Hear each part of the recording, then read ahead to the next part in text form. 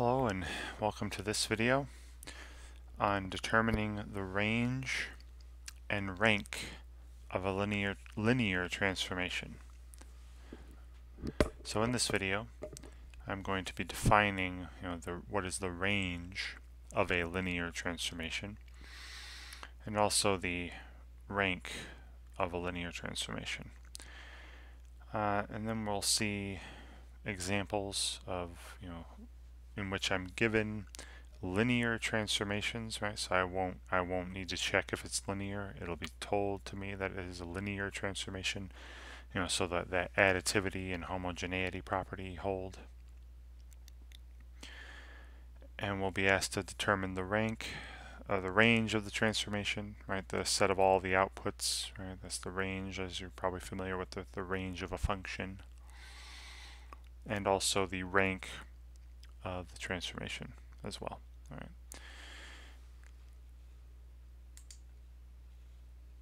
So first page, just some definitions. So suppose I have a transformation T from vector space V to vector space W, and this is a linear transformation I am given. All right, so it satisfies, again, the additivity property and homogeneity properties. The range of T, the range of T, not range of Ts, right? This is this T here, sorry about that.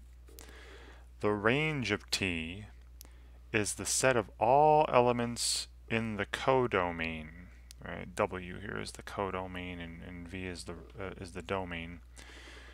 Is the set of all elements, vectors in W, maybe the vector is called little w, such that an element in the domain exists that has W as its image.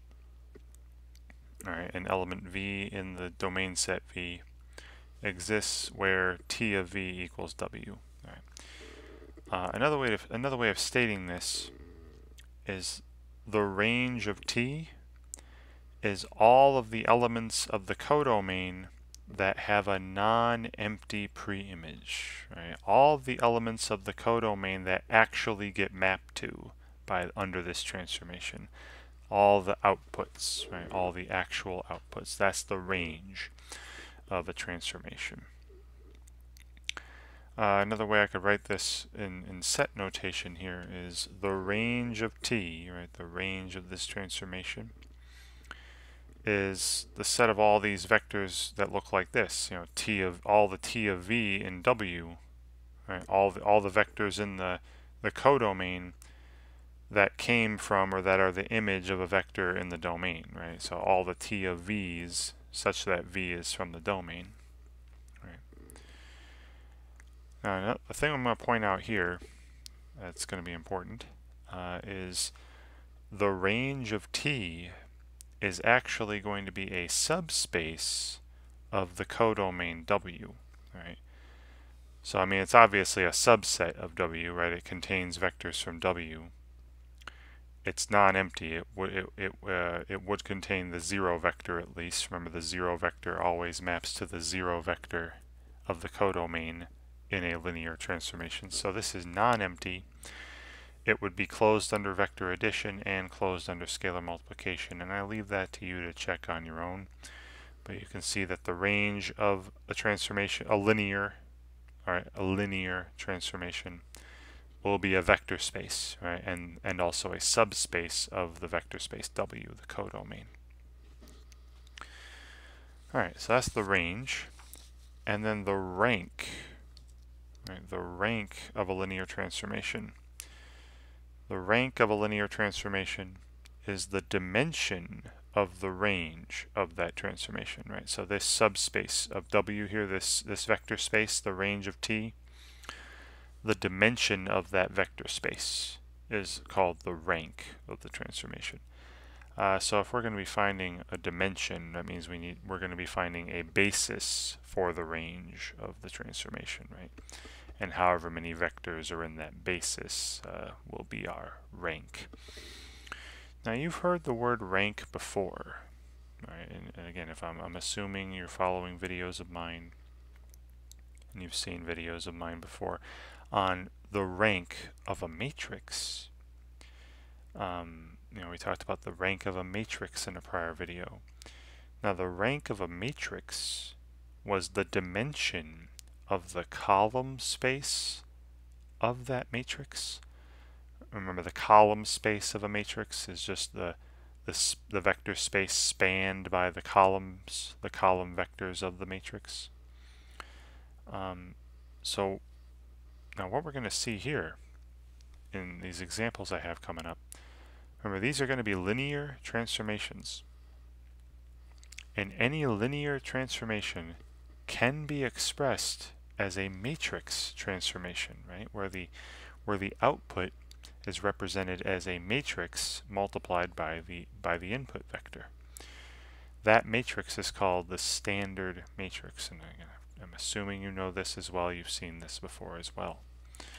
So what we're going to notice, or what we're going to see, I'm going to point out in the examples I have, is that when you're talking about the range and the rank of a linear transformation, those will correspond to or be related to the column space and the rank of the standard matrix for that transformation.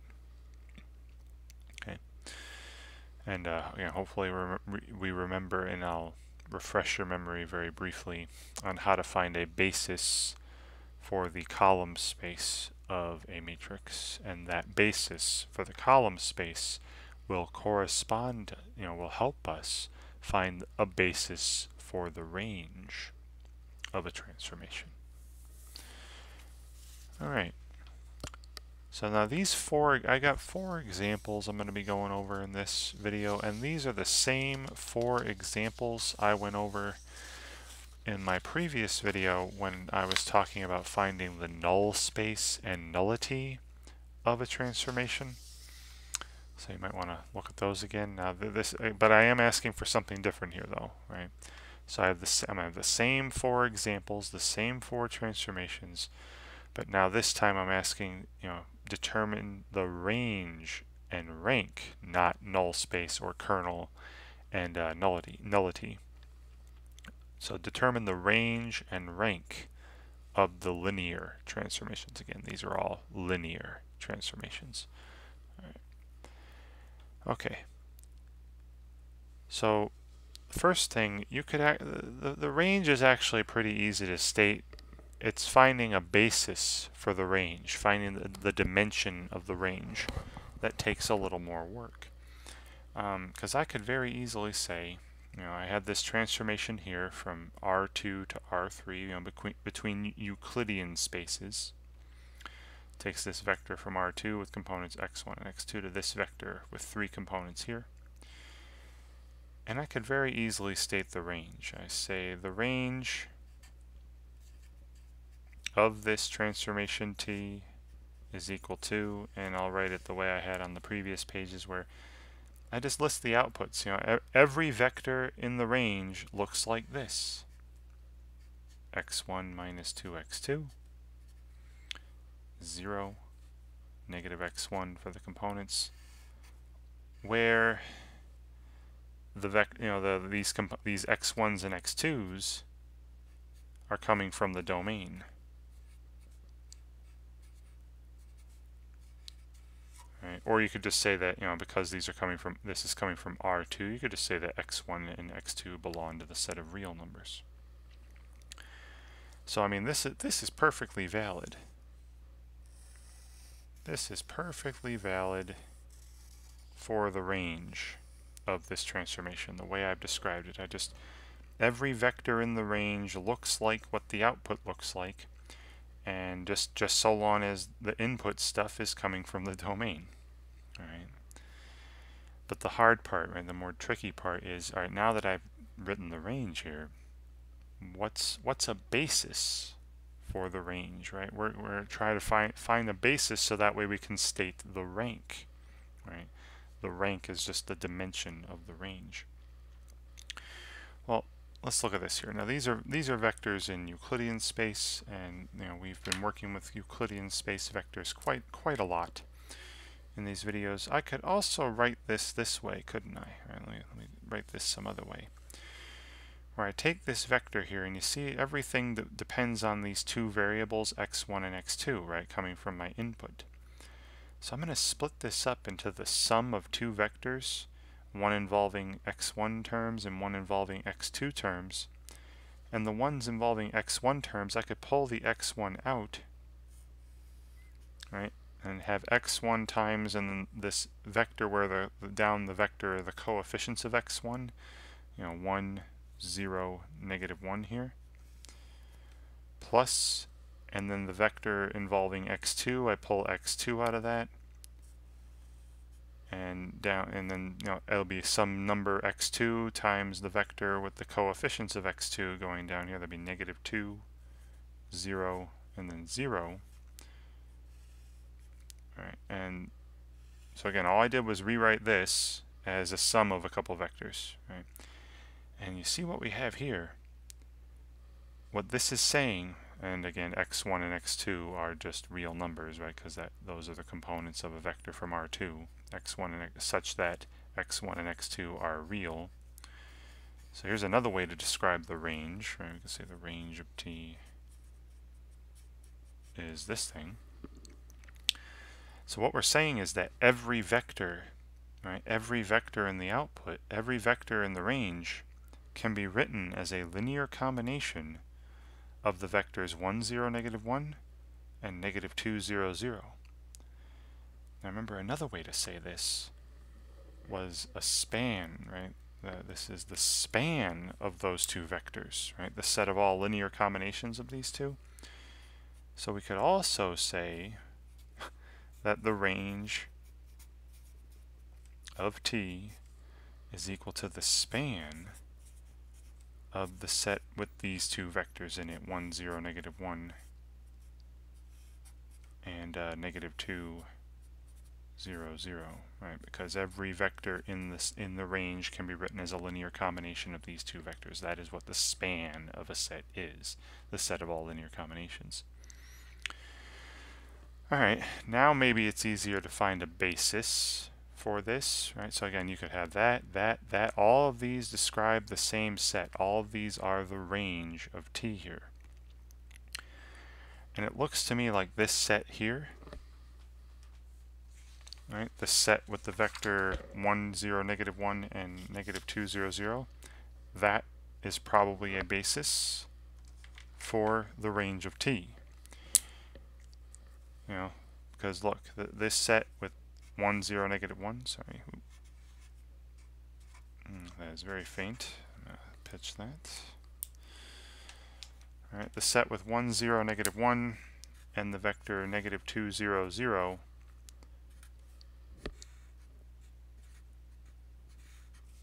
Right, this set of vectors obviously spans the range, clearly. Right, because every vector in the range can be written as a linear combination of these two. We saw that here, and there's only two of them, and they're not scalar multiples of each other, right? You can't multiply this by a scalar to get that one. So remember, when you have a set with only two vectors and they're not scalar multiples, the set is also linearly independent, right, and is linearly independent.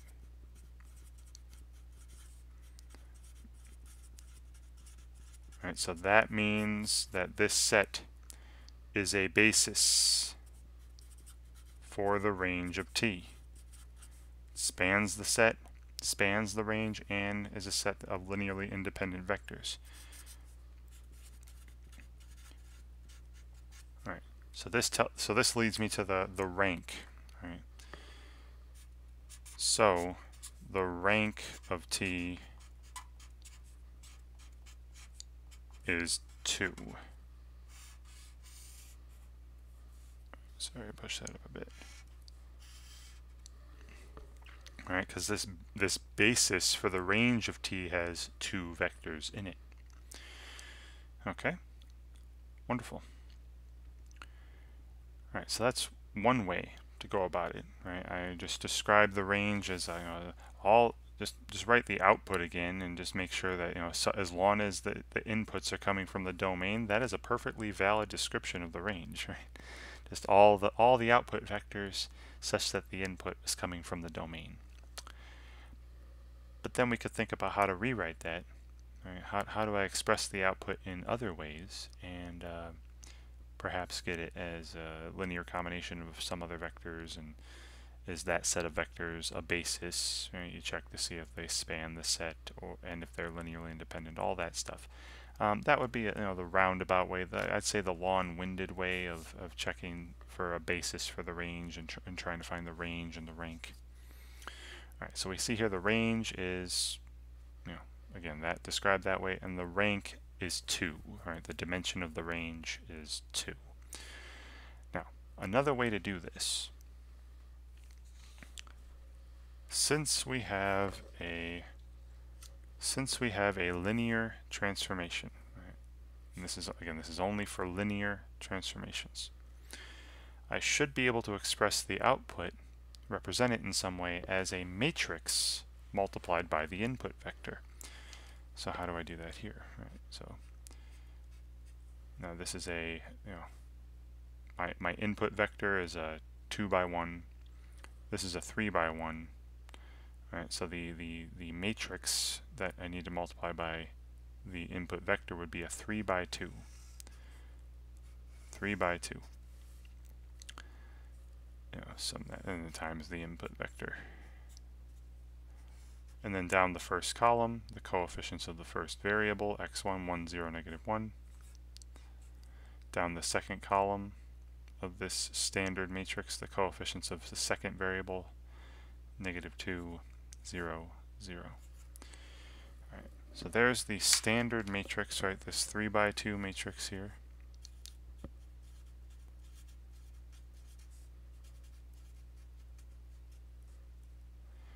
The standard matrix for T, right, for this transformation, and I'm going to call this matrix A. And what I'm going to do now is find the column space of A. Right, because look, if you look at linear comment, you see if you remember the column space of a matrix is the vector space that's spanned by the columns of A. Well, look at the columns of A. They're 1, 0, negative 1, negative 2, 0, 0. Exactly those vectors I had earlier that I said the range was made up of all the linear combinations of those. So this, see this is the column space of this standard matrix. Right? Every vector in the range is just a linear combination of the columns of the standard matrix, which I'm seeing earlier on my earlier pages.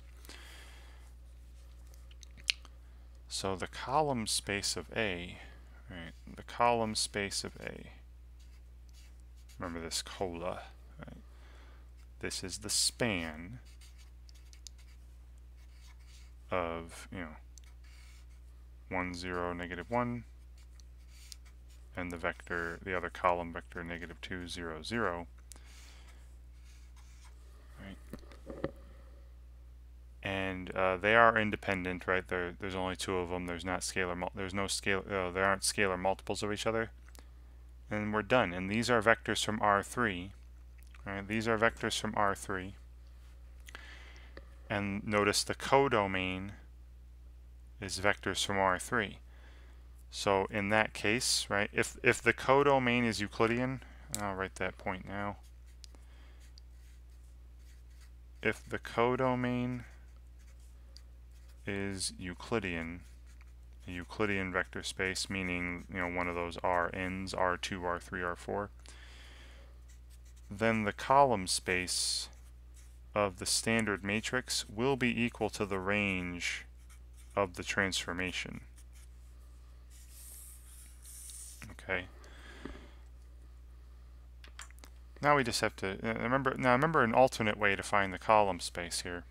A basis for the column space was to take our standard matrix and put it into an echelon form, so whether it be echelon form or reduced echelon form. Now this one, I did it in the last example, and again you can put it in a calculator if you wished, but I would just, there's a pivot 1, and then to get zeros below, I'd get zeros below that, by adding the first row and third row. Then you'd have a -2 down here. I'd move that 0 row to the bottom, and to change the -2 into a 1 and get zeros above it as well. So like, again, you could perform more operations yourself by hand or use a calculator, put it in reduced echelon form, totally fine.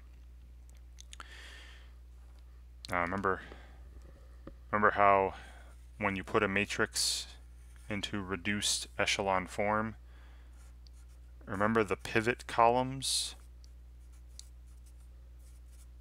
Remember the pivot columns corresponded to the columns of matrix A that would form a basis for the column space.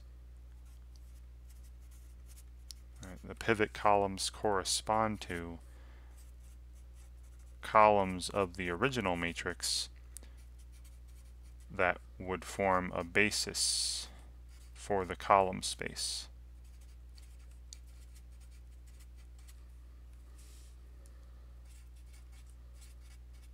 Of A, right? So the first column is a pivot column, right? Meaning that going back up to the original matrix, right? This vector is part of the basis for the column space. The second column is a pivot column, has one of these leading ones in it. So the second vector, the second column, -2, no, so 1, 0, -1, -2, 0, 0. That set does form a basis for the column space of A. All right. So this is fine. I don't need to reduce this in anything anyway. This is also the range of T.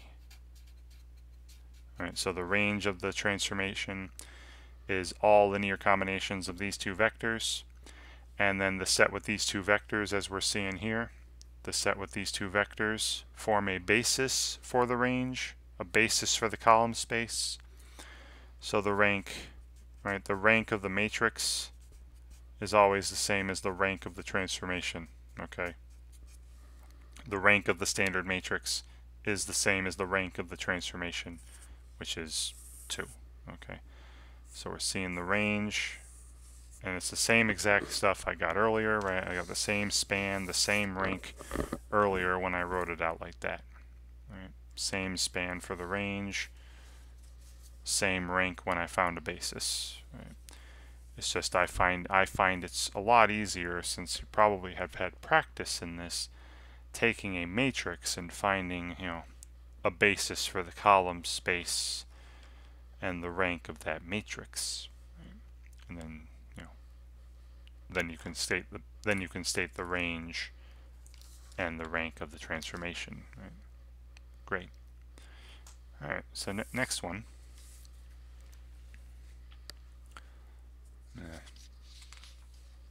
Again, this is the same second example I had in my last video on null space and nullity. So here I have a transformation, a linear transformation, right? It's got to be linear to be talking about this stuff, from R3 to R2, where, again, my input vector maps to this output vector, right? This three components to 2 components. All right, so I'm trying to find the range of T. Now, again, I could do this, right? We could say that the range of T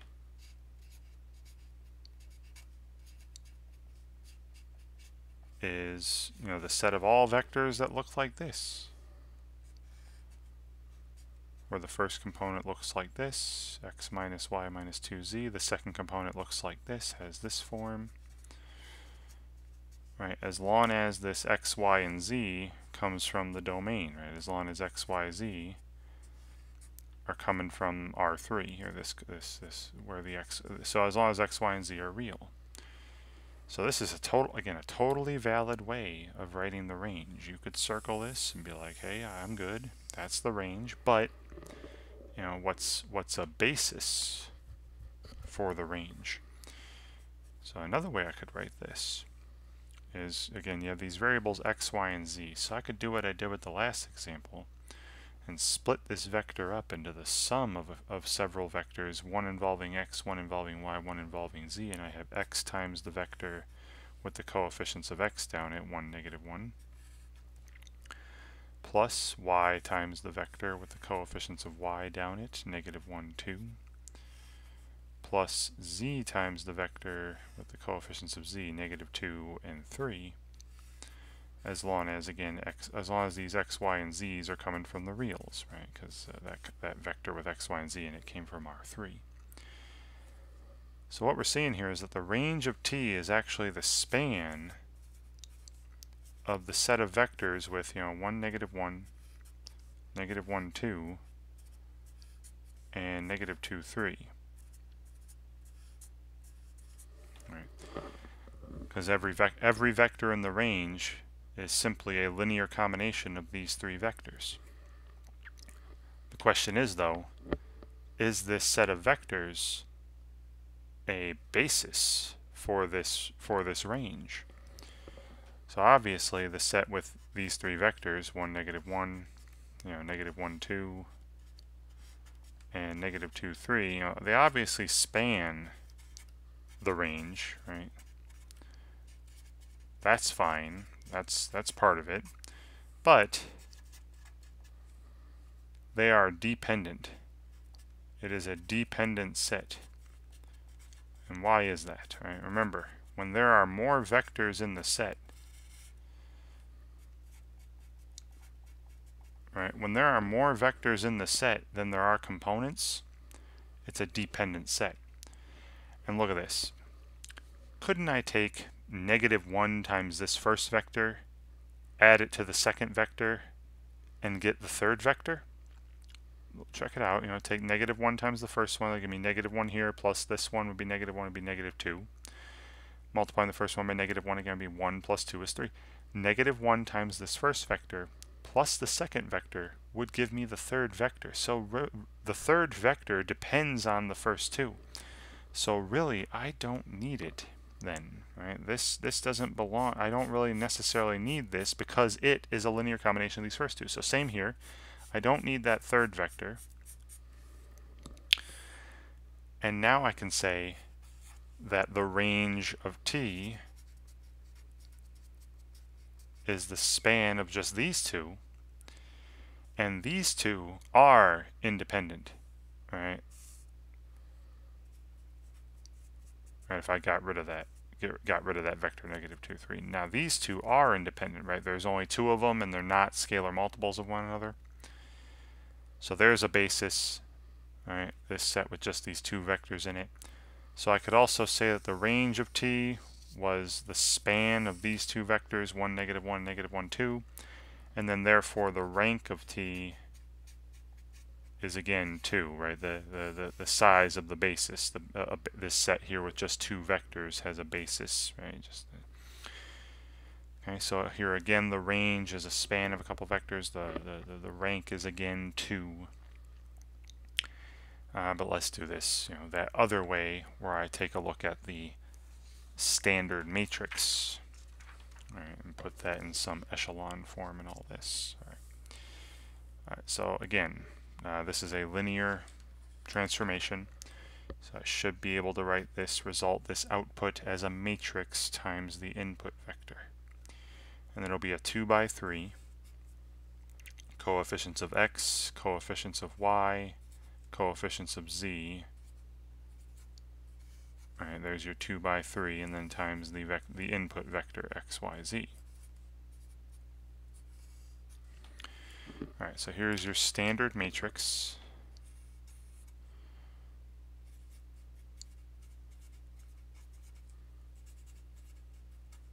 And again, I'm going to call it A.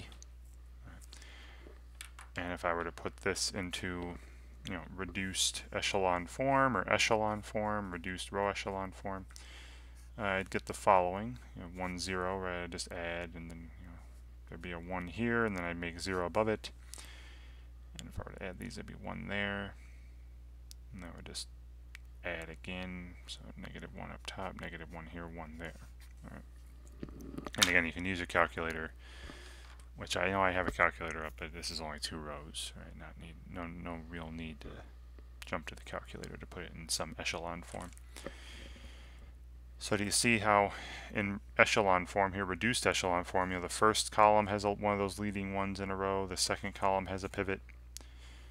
So this first vector, this first column, and this second column, right, that correspond to the two pivot columns in the matrix in echelon form, those first two columns would form a basis for the column space. Okay, so the column space of A is the span of those two vectors, right? 1, -1, the set with the vectors 1, -1, and -1, 2. And only two vectors form a basis, right? So the rank of A, the dimension of the column space, is 2. And as I said earlier, since these are vectors in R2, and the codomain of the transformation is vectors from R2, this is exactly the same as the range of the transformation. Alright, so we got the range as that span there, the set of all linear combinations of these two vectors, and the rank of the standard matrix will be the rank, right? They're just a number of the transformation, right? And these are exactly the same two things I got on the previous page, right? The exact same stuff. But by looking at the standard matrix and putting the standard matrix into some echelon form and looking for pivot columns, right? All right. Now, those first two examples, the codomain was a Euclidean space, right? The codomain was R2, and in the first example, the codomain was R3.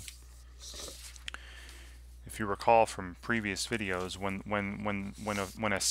a vector space we're dealing with isn't a Euclidean space, we deal with coordinates. All right. So here, again, here I got T is a linear transformation from R3, right, the typical Euclidean space with three-dimensional, to P1. Right, this is the set of all polynomials of degree 1 or less. Right, and here's the rule. Now again, I could say that the range of T, I could very easily write it.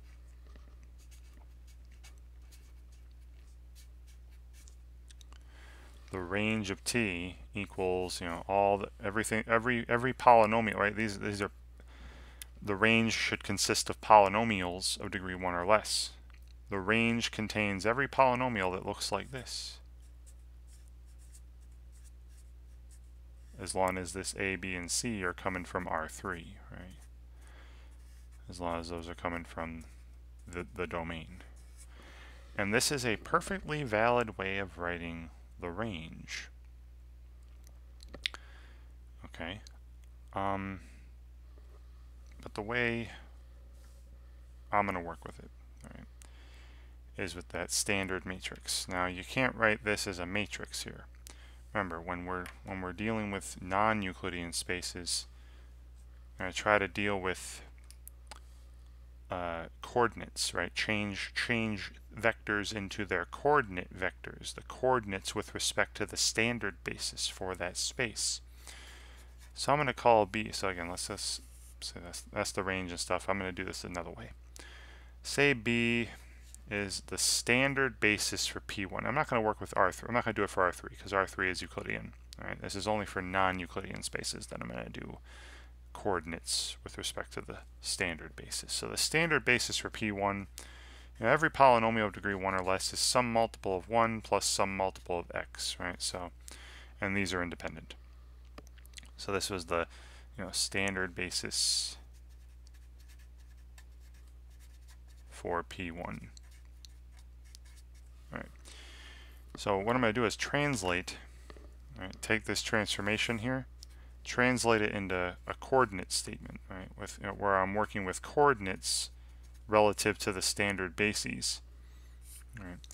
So on the left side, well, that's just my input vector is just from R3. I'll leave it that way. All right, anything Euclidean, I'll just leave. It's the non-Euclidean stuff. This a plus b minus c times x. What are the coordinates of this polynomial with respect to this basis? So you see I have the coefficient of 1 is a. So the first component of my coordinate vector is a. And the coefficient of x is b minus c. So the second component of my coordinate vector is b minus c. All right, and then again, this is with respect to basis b here. Right? So a little subscript of b. And now I have it so that it's almost like R3 to R2 right? You see how it's kind of like written R3 to R2 now? And if I have a linear transformation, between R3 and R2, between Euclidean spaces, even though this isn't, this is representing P1, it's like a Euclidean space vector. I can write this as a matrix multiplied by the input vector. All right, and this is equal to, again, this will be a 2 by 3 matrix. Right? And down the first column, the coefficients of A, 1, 0. Second column, coefficients of B, 0, 1. Third column, coefficients of C, 0, negative 1. And then there's your 2 by 3 multiplied by the input vector ABC.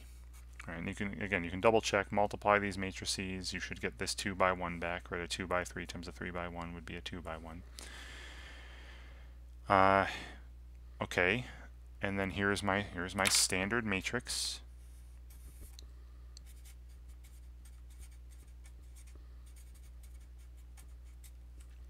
I'll call it A, and it's already in reduced echelon form. It's in that RREF reduced row echelon form already, right? You see how the pivots have zeros below and above them, and they're already leading ones. So look at those pivot columns, right? Pivot column, pivot, and then I didn't do anything, so this is part of the basis for the column space of A, and so is this. All right, so we're seeing here that the column space of A, the column space of our standard matrix, is the span of the vectors 1, 0 and 0, 1. Right, those pivot columns form a basis for the column space. Now be careful. Right? This is not the range of T like it was before. Because what is the range of T going to compose of? All right, look at the codomain. The outputs should be polynomials. So what you're going to do here, right? Now remember, these are, instead of these being vectors from R2, right, these are actually coordinate vectors with respect to basis B, the basis, the standard basis for the codomain. So what we're going to do is, if the codomain is not Euclidean, all right, and I'll write this note off to the side here. If the codomain is not Euclidean,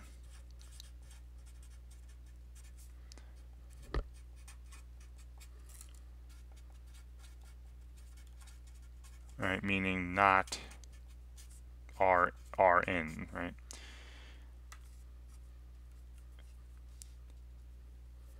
You're going to convert the basis vectors for the column space into vectors of the codomain. Right? Convert the coordinate vectors in the column space to vectors in the codomain.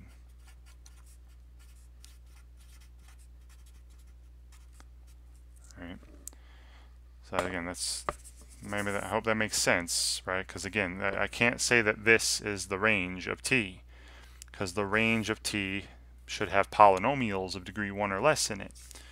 All right, so what I'm thinking of is these are, again, what was the basis B here? Think of these as coordinate vectors with respect to basis B, and so the range of T is not the span, it's not the span of 1, 0, 0, 1, it's the span of the polynomials that these are coordinates for. So 1, 0, that's 1 times 1 plus 0 times x, so just 1. And 0, 1 is 0 times 1 plus 1 times x, or just x. So here's the range of T. It is the span of the vectors 1 and x, any linear combination of 1 and x. Well, wait a minute, didn't I say 1 and x was a basis for P1? So this is actually all of P1. So the range of this particular transformation is all of the codomain. Everything, every vector, every polynomial in the codomain is an output in this particular transformation. Right. And then the rank of T is the dimension of the codomain here, or the dimension of the range, and we see that it has a basis with two vectors in it. So again, we have a rank of 2, right? That's just the dimension of P1. Right? P1 is the range. Right? Here, this is one of those few instances where we've seen the codomain actually is the range. Right? But just be careful, right? When the, like I said here, if the codomain is not Euclidean, you're going to get your column space for your matrix is going to have Euclidean vectors in it, but those Euclidean vectors are actually coordinate vectors with respect to the standard basis for the codomain. So you got to translate those into actual vectors from the codomain itself. Right. Okay, so I got one last example where this is happening.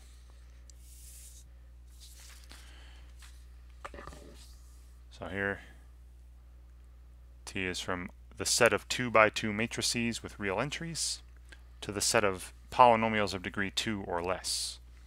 Now, neither of these are a Euclidean space, but we've seen isomorphisms and whatnot. Like P1 is isomorphic to R2. You saw that, how the coordinate vectors had 2 components in P1. R2 by 2 has dimension 4, so it's isomorphic to R4.